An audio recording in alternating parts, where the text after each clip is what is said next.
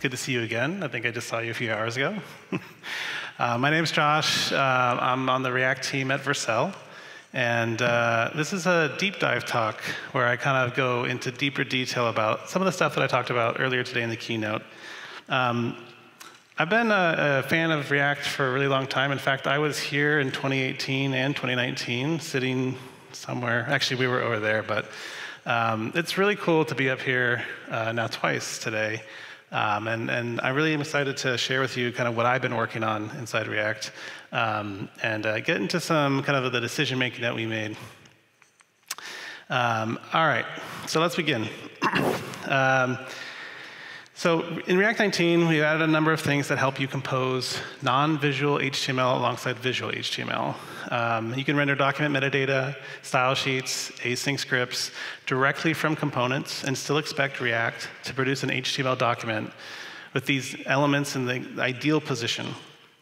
And in this talk, I wanted to talk about those design challenges that we had to solve.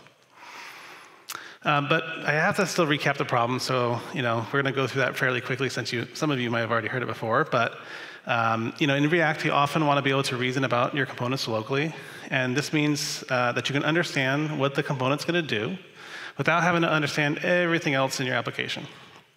But it's hard to write components like this article example. This component's going to render its article contents, but it also wants to render the page title. And it wants to load a style sheet that should kind of alter the visual presentation of the article. But if we actually rendered a component like this before React 19, the page title and the style sheet are going to be somewhere that they shouldn't be. They're going to be deep within the body, and we really want them to be in the head. Now, to solve this problem, you really just have to kind of give up on co-location. There's not really like a good solution for this, and you kind of have to move the coordination of the styles you want to load or document metadata into some other system that sort of lives outside of React. And users often turn to libraries and bundlers to solve this problem for them. And so while you may not directly interface with this sort of coordination challenge, the people who write these tools do, and it can be quite painful. We want React to better support libraries and bundlers by eliminating this coordination work, but we also want to make these things work better with built-in React features like suspense and streaming. Okay, but rather than actually going through each new API and kind of just rehashing what they do and how they work, instead I want to talk about why you would even care whether the HTML was sort of in a particular location. What are the motivations for us even wanting to do this in the first place? So the first one I want to talk about is tool compatibility. Most of the time, when you produce an HTML document, it's for some person, and they consume it through a browser.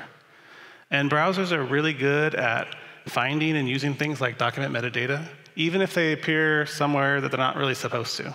But sometimes HTML is consumed by bots or other tools. Facebook's or Meta's Open Graph Image Processor is sort of famous for this, where it only really looks in the head, and so you have to be kind of quite careful about how you describe Open Graph properties to make those work on social media sites.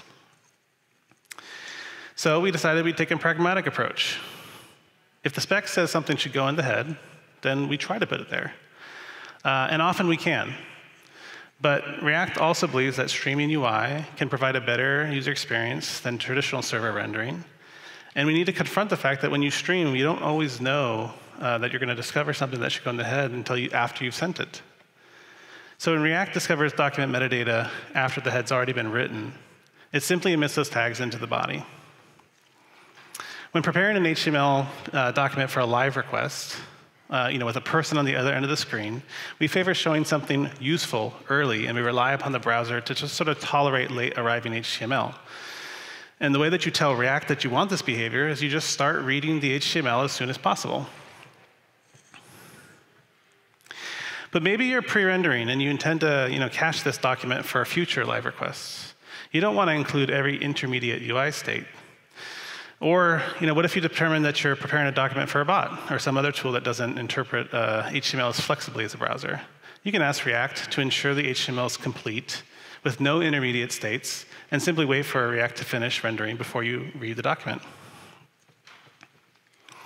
And that's what we mean when we say balance. You have the levers to pull, depending on your circumstance. That means you don't have to sacrifice raw performance for live users while still being able to produce clean documents that are compatible with tools that require stricter adherence to the spec. And if you're skeptical, go look inside the HTML from your favorite product on Amazon. The largest e-commerce company in the world is happily rendering titles and descriptions deep within the body because it's pragmatic and it works. All right, the second thing I want to talk about is loading speed. Fast sites are good. It's not particularly controversial. And one of the best ways to make a site load fast is just to make sure that the first tags that the browser encounters are the ones that describe all the resources that it needs to complete loading the page. Scripts don't have a visual component, so we could, in theory, put them anywhere in a document. But unfortunately, they have a pretty serious downside. They pause all HTML parsing while loading, and then they execute synchronously.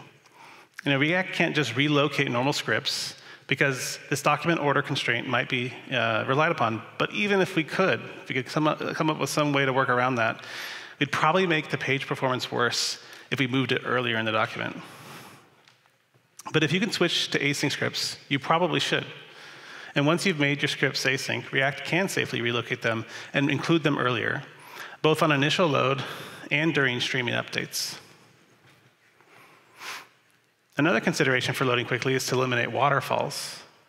Imagine you have a style sheet that has, uses a font and has a background image embedded within it. These resources aren't represented in the HTML directly, and so the browser's not going to know about them until after the style sheet's loaded. We can provide a hint to the browser by rendering preload tags. However, rendering isn't the only time that hints like this would be useful. For instance, you may want to start preloading on navigation intent, like a link hover. But there's no rendering going on here. So instead, we modeled hints as side effects using an imperative style API. And you can use the same composable API from within your components as well. So far, all my examples for resource hints have been about preloading. But here's a list of all the browser hint functions that are added in React 19. Prefetch DNS and preconnect are interesting because sometimes you don't actually know what resources you're going to load, but it'd still be useful to establish a connection early because you know the host that you're going to actually connect to.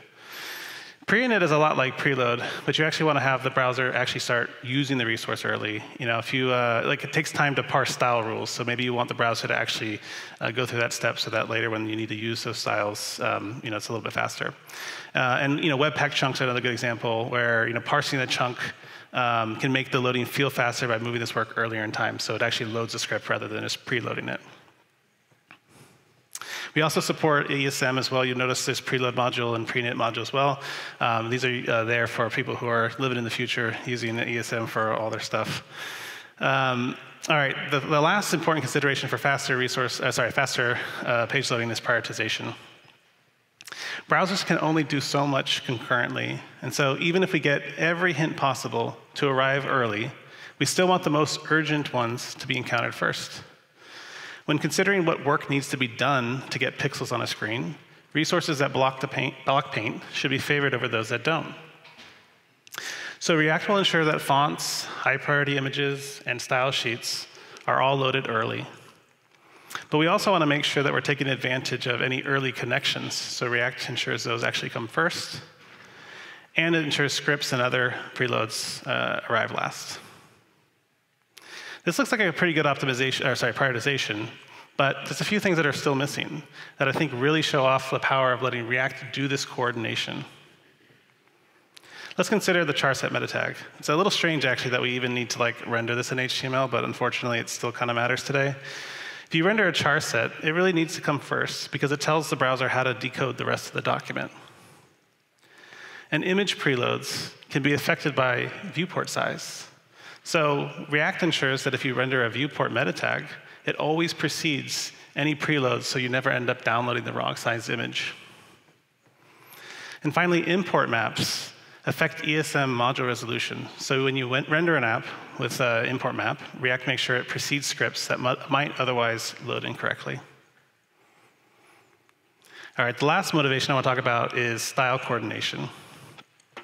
Style sheets are sensitive to their relative order because rules in later style sheets override rules in earlier ones.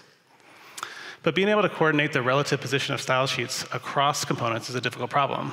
We actually considered briefly whether we should just recommend style systems not rely on precedence to work correctly, but we knew that we'd leave a lot of users behind if we actually did this.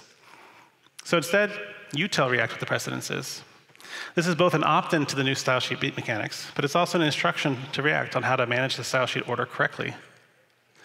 Many of you will be just fine using a single value like default, but for those of you that need more control, you can craft a precedence hierarchy that works kind of like how CSS layers do.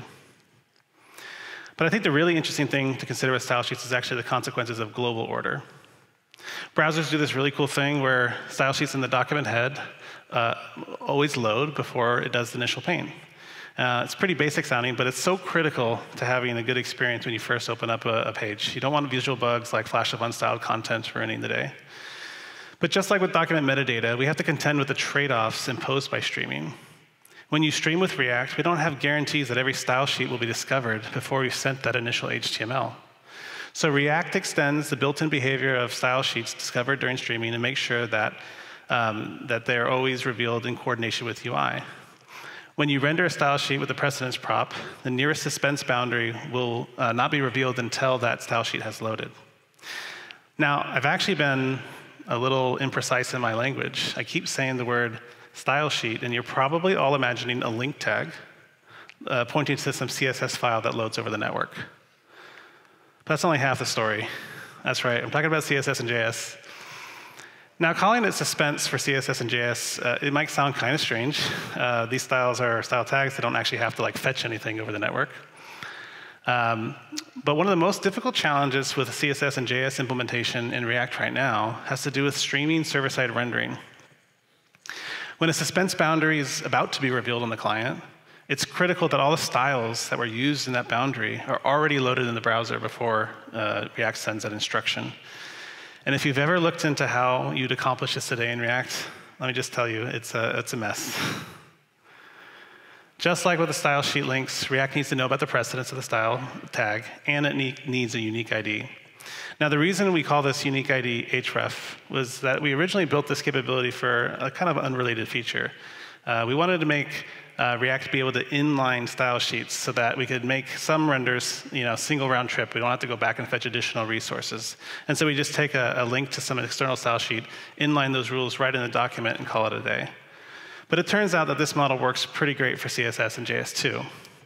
Once CSS and JS libraries adopt this method of encoding rules, all the complicated code it takes to intercept the HTML stream and ensure the rules arrive before the content can simply be deleted.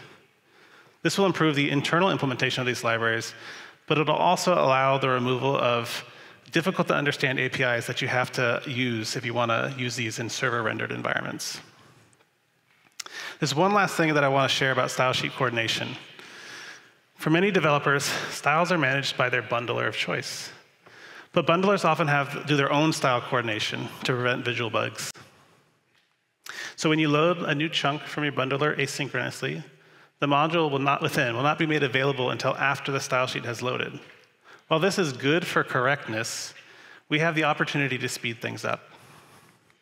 By leveraging React's new suspense for CSS capabilities, the resource load can be done in parallel to the code execution, while still ensuring the UI never paints with incomplete styles. All right, so what's the point? React 19 is taking on a new kind of coordination challenge. These problems are hard to solve in user space, and we think React 19 has pragmatic solutions that balance the correctness and capability and support all of our runtimes consistently, and most importantly, allow you to write components that compose even when they contain HTML that is being used somewhere else, or that belongs somewhere else.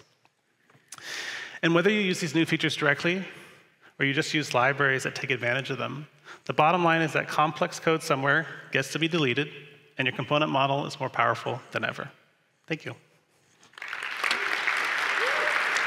Ash on the mic, bringing the heat. React 2024 can be beat.